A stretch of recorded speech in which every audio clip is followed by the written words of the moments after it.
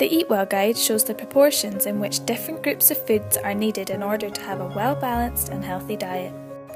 In this video, we are going to take a closer look at the beans, pulses, fish, eggs, meat and other proteins food group. It is important to include some beans, pulses, fish, eggs, meat and other proteins in your diet, including 2 portions of fish every week, one of which should be oily. These foods are sources of protein, vitamins and minerals. We should include some plant sources of protein in our diet, like beans and nuts, as they can play a vital role in a sustainable, healthy diet. And don't forget to choose fish from sustainable sources. Pulses, or legumes as they are sometimes called, include foods like lentils, chickpeas, beans and peas. Other vegetable-based sources of protein include tofu, or bean curd, textured vegetable protein and mycoprotein.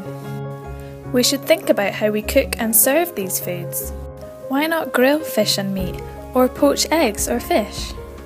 And try not to add extra fat, or just a minimum amount of unsaturated oils like olive or rapeseed oil.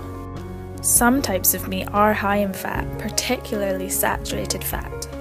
When you're buying meat, choose or ask your butcher for lean cuts and leaner mince. Compare the labels on different products and choose the one lower in saturated fat. You can also cut the fat off of the meat and the skin off the chicken and other poultry to reduce the saturated fat that you're eating. Watch out for meat and fish products in pastry, batter or breadcrumbs, as these can be high in fat and or salt.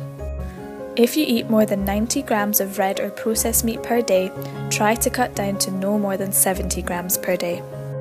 For more information about healthy eating, go to nutrition.org.uk or foodeffectivelife.org.uk.